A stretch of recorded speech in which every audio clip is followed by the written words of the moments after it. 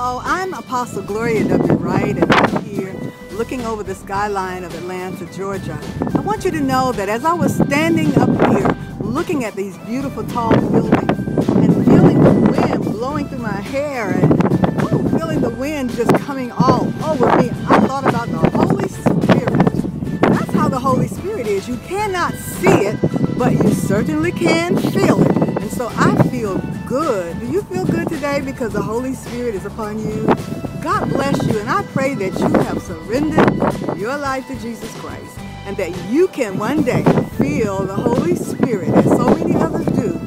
God bless you, and I pray God's blessings upon you and that the Holy Spirit will take a hold